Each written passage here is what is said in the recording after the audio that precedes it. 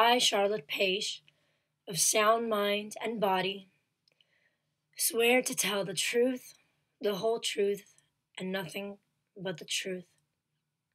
Starting now.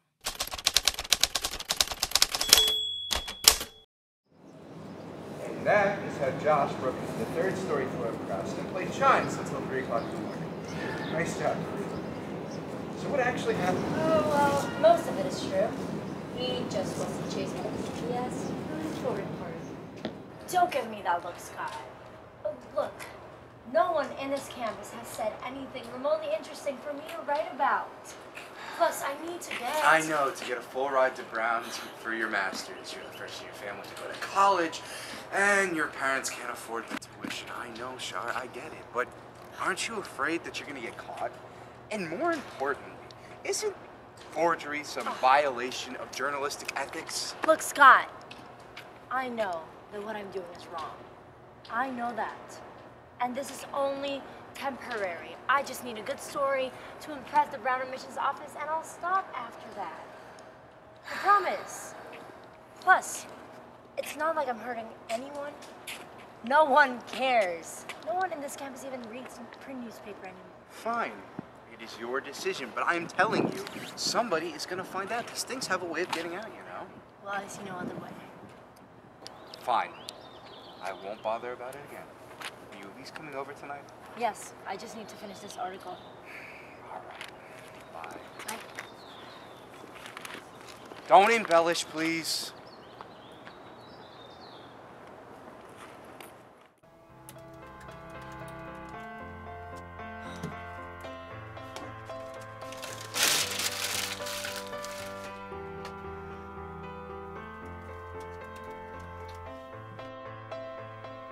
Shoot.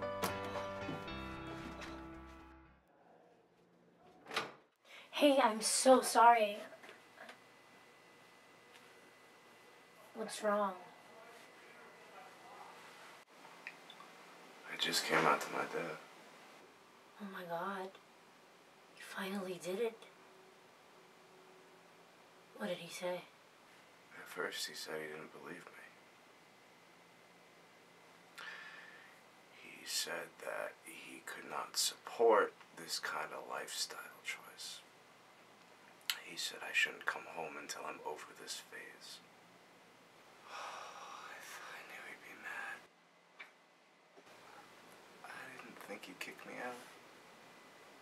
I had this fantasy that he already knew and that he was just waiting for me to tell him. So stupid. Hey. It's going to be okay. I'll get around. Give him some time. I just want to go to sleep. Okay. I'll let you rest.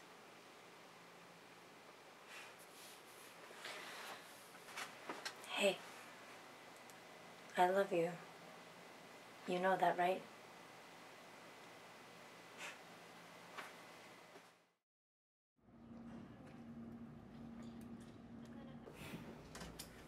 Well, Charlotte, your stories get better and better every week. You've certainly set a high bar for the rest of our staff. How do you do it? Oh, you know, I just interview people around campus. Most people have an interesting story if you can get them to open up. Yeah, I guess I was just wondering if all of these stories are completely true. Take this one, for example. You said that this girl, Sam, witnessed a shootout and almost got shot while trying to drive away. Can anyone corroborate the story?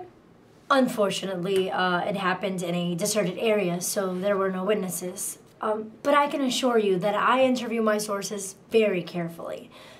Most people tend to dramatize when storytelling, but you said so yourself, that I have more leeway when writing for a column, right?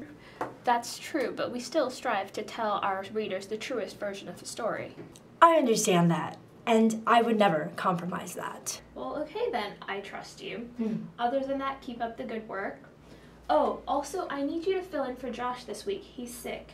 Could you have a draft for me by Friday at midnight? But it's Wednesday. I know it's short notice, but we need to go into print by Monday.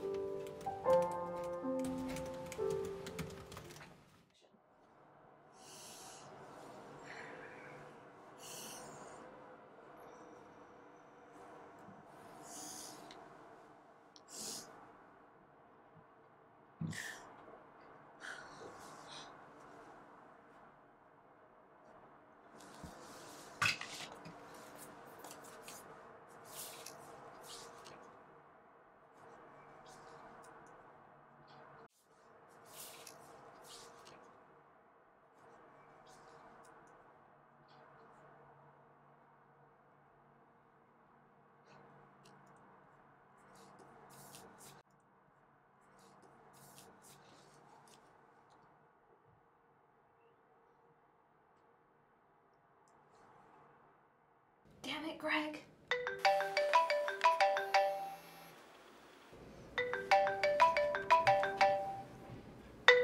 Charlotte, finally, I've been trying to get a hold of you all morning. I posted your articles online last night and my phone's been ringing off the hook. People are saying you forged their story, Charlotte. Is this true? Charlotte? Yes, it's true. But There's no but, Charlotte. We're a new publication on campus. We can't afford to make mistakes like this. Last night, I finally got our new website to work. I was going to congratulate you this morning on your column making it online. Imagine my surprise when I get 15 phone calls telling me you forged your way through every single article. I'm so sorry. Yeah, well, I think it's too late for that, Charlotte. I have to remove you from the staff. Your articles will be retracted by the end of the day.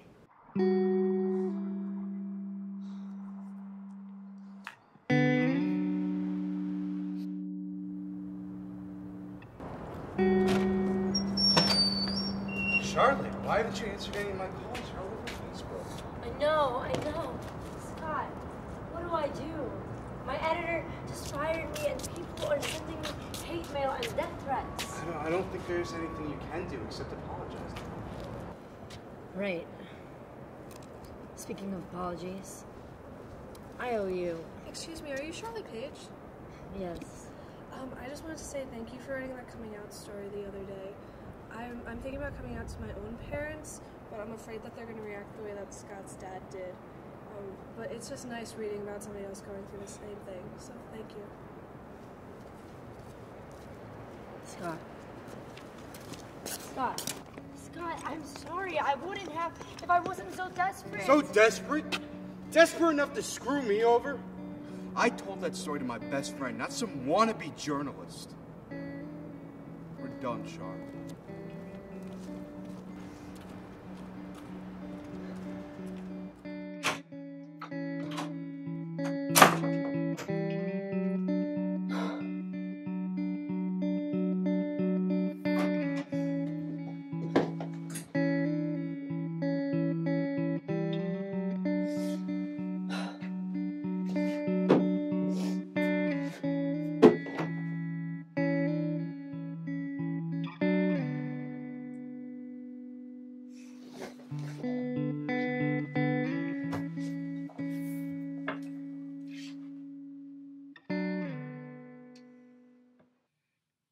I, Charlotte Page, of sound mind and body, swear to tell the truth, the whole truth, and nothing but the truth.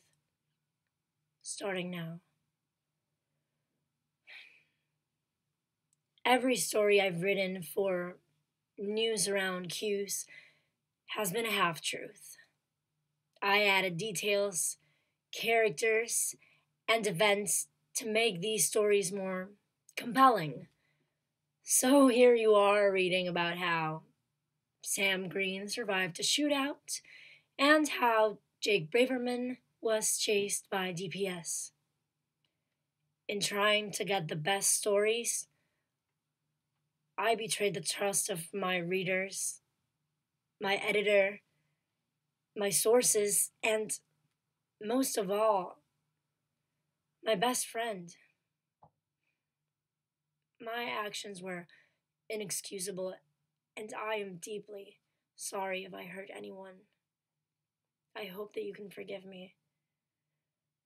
So here I am, broadcasting my confession for the whole world to see, even the Brown admissions office.